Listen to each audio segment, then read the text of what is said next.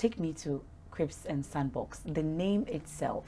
I submitted about 3 names to the Registrar Generals. They were all rejected because there were names that people had chosen already. After that, my husband and I decided we need to think up an original name.